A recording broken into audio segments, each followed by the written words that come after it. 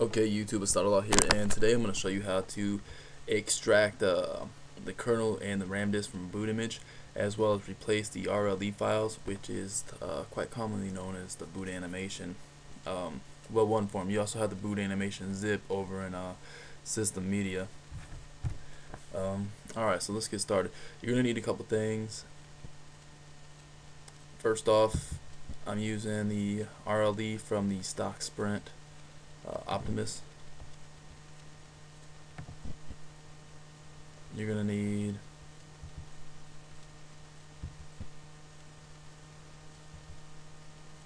split it boot image.perl, make boot fs, make boot image.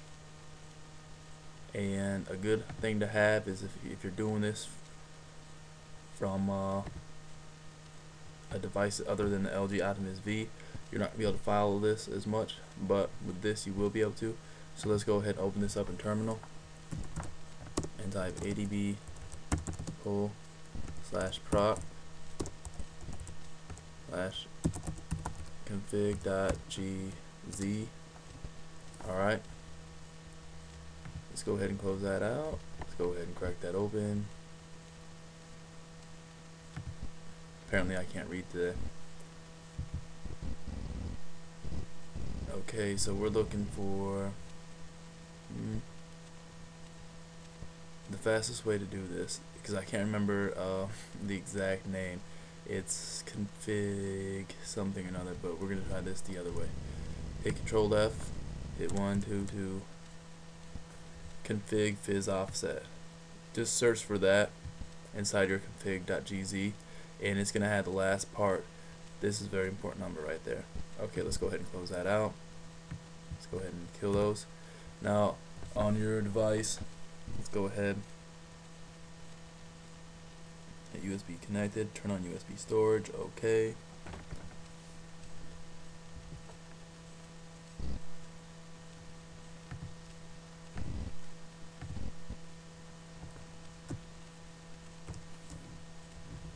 You can go into Clockwork Mod, backup, whatever date, pull your boot image and drop it into your boot script folder.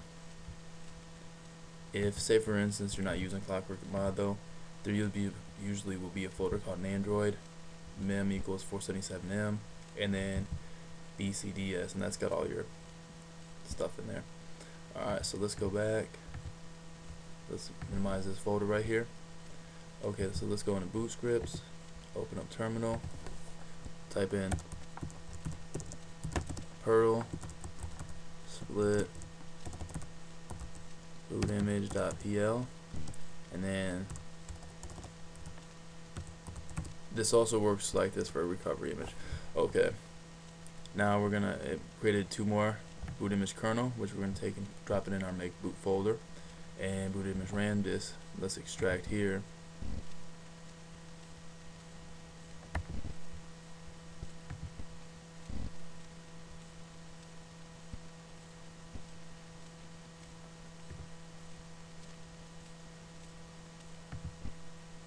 Kind of tired right now. I'm gonna rename this to RAM disk and drop it in the make boot folder. Now inside of this folder you've got to make boot image.kernel, a RAM disk, make boot fs, and some text that I've written down for your viewing pleasure. Alright, so open up RAM disk.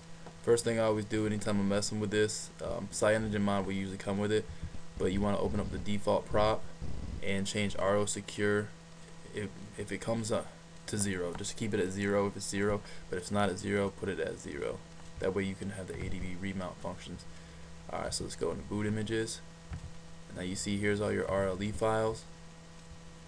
So we're going to open up this, Control A, Control C, Control V, apply this action for all the folders, replace. Okay, so let's go back out to make boot, open this in terminal. Okay, so first thing we got to do is re-CPIO this shit. Go to terminal, paste. Okay. Now we're gonna copy and paste this right here. Okay, real quick. This is your base address. This fizz offset.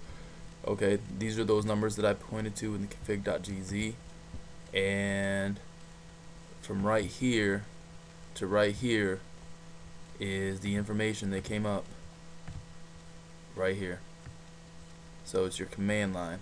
Okay, so if you have to do this yourself, all you gotta do, and you're using a different boot image, you just use the same thing. But all LG Optimuses can use the same thing right here. All LG, yeah, basically all LG Optimus can use all these M, V, S, whatever.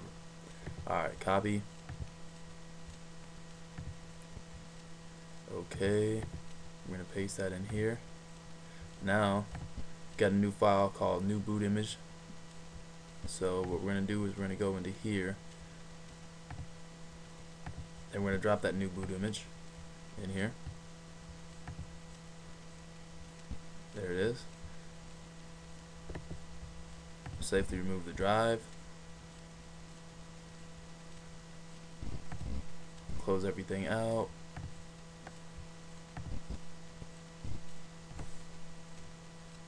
On our phone, turn off USB storage.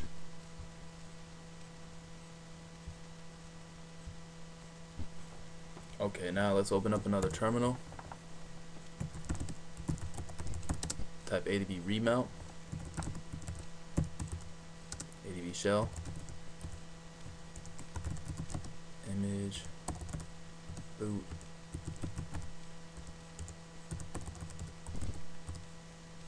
whoops,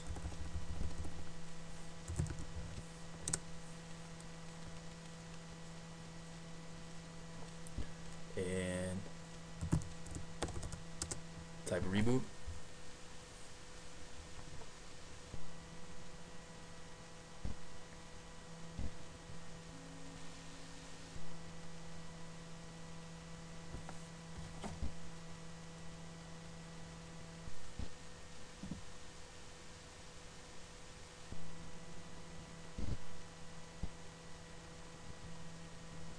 One second.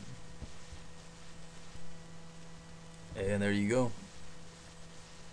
You have the sprint.